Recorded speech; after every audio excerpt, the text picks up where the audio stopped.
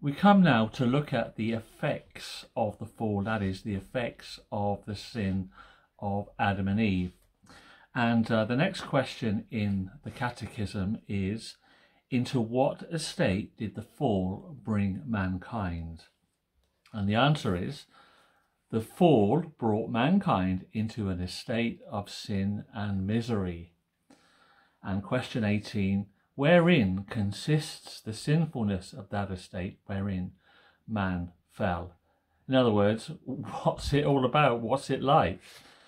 And the answer is the sinfulness of that estate or that condition wherein man fell consists in the guilt of Adam's first sin, the want or the lack of original righteousness, and the corruption of his whole nature, which is commonly called original sin, together with all actual transgressions which proceed from it.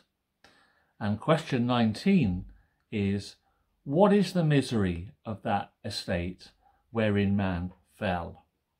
And the answer is, all mankind, by their fall, lost communion with God, are under his wrath and curse, and so made liable to all the miseries of this life, to death itself, and to the pains of hell forever. Okay then, let's continue. So survivors of life-threatening illnesses know full well that even after they are rescued and recovered from death's door, there are often serious after effects that can never be shaken off. A stroke, for example, may leave a limp or slurred speech forever. A heart attack may render someone significantly less energetic, and cancer survivors may, for the rest of their lives, bear on their bodies the marks of both their sickness and its treatments. So it's true to say that we are living out the scars of sin sickness even today. The wickedness of our own selfish hearts and the sorrows of the world around us are the far-reaching effects, or after effects, should I say, of Adam's first transgression in the garden. So let's look at the idea of original sin. So that this first sin has brought all of humanity to experience what is known as original sin, which is commonly misunderstood to refer to that initial sin of eating the forbidden fruit. No, it's called original sin, firstly, because it is derived or got from, or its source is from the original root of the human race. And secondly, because it is present in the life of every individual from the time of their birth, and therefore cannot be regarded as the result of imitation. And thirdly, because it is the inward root of all the actual sins that defile the life of humanity. So in other words, original sin is not the first sin of Adam and Eve. It is the state that their sin has left us in. So original sin has two components, which is guilt and corruption. Guilt means that before God, the judge, we stand condemned because of our sinfulness, as we read in the book of Romans chapter 3, verses 10 and 23.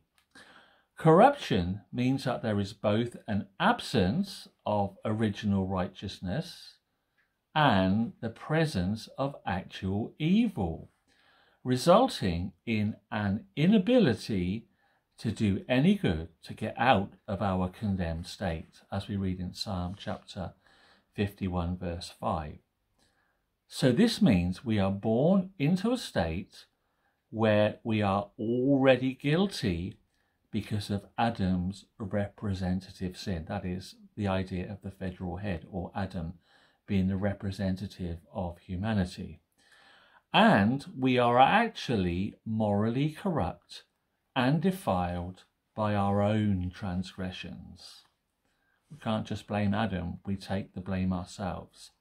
So the pollution of sin gives us the doctrine known as total depravity. Now, it's true to say there has been some confusion over this doctrine, over this idea. It does not mean that every person is as sinful as they can be, that every unregenerate person will indulge in every form of sin, or that we can never do anything good. No, that's not what it means. It refers to the corruption of our whole nature.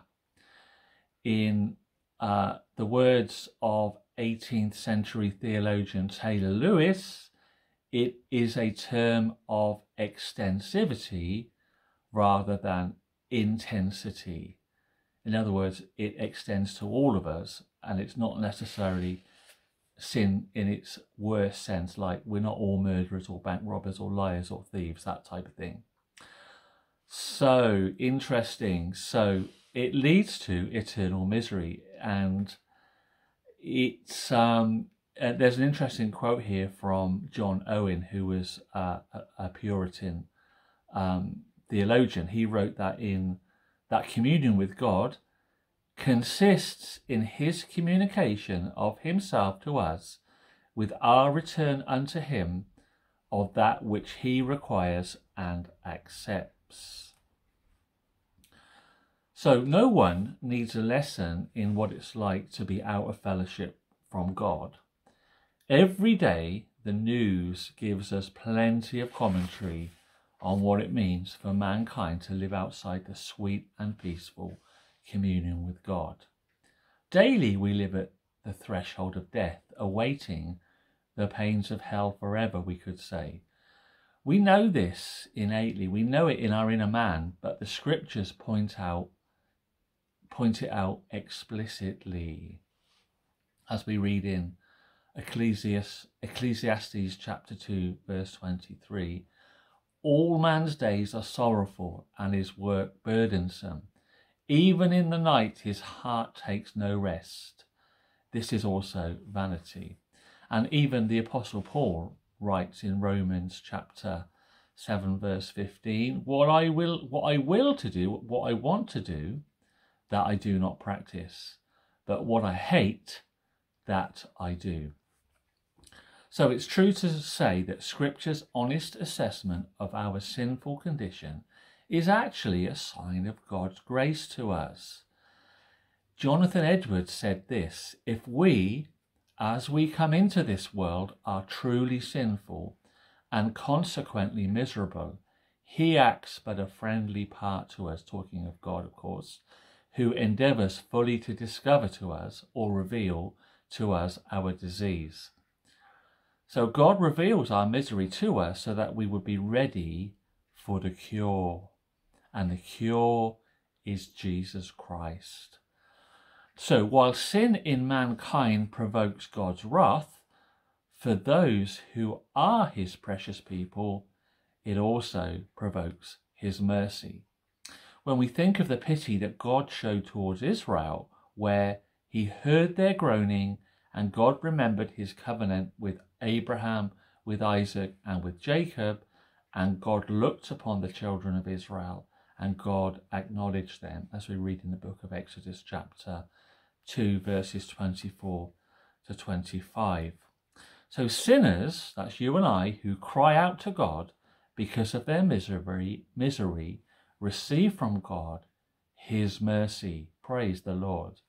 Yes, the scars and effects of sin are far-reaching and long-lasting, but the gospel is the announcement that God comes to make his blessings flow far as the curse is found. As Isaac Watts wrote in his wonderful hymn, "Joy to the world, the Lord is come."